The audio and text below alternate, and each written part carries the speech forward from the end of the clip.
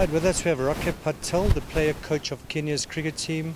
Now Rakep, you pulled off a 12-run victory against Namibia here today in your 50-over match. How do you feel about that? I think it's a very good feeling. The way the boys played and we executed our plans. I think batting first and scoring 288 on this pitch and the outfield.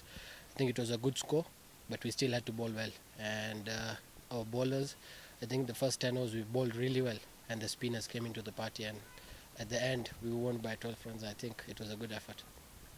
Right, you've come here quite often before, not winning too often. So, how do you feel? What will this victory do for Kenyan cricket? I think we know where we land.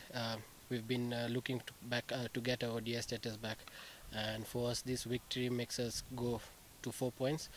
And these games are very crucial for us as players and as the board as well. And the fans back home, they really want us to win, and we know we can do it.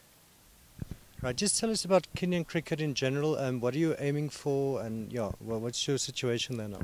I think at the moment we hardly get games. So the games we get, we try to make much out of it, and the league goes on.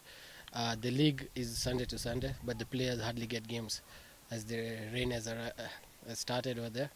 But I think these wins will make us have more confident what we can do at the end. What we pull off games like this, 12-run victory is something I think it's very good for us.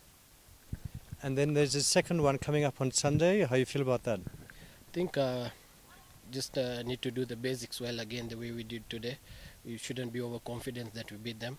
They'll even come harder, twice as hard as today. And I think we just need to do the basics well and play as a team.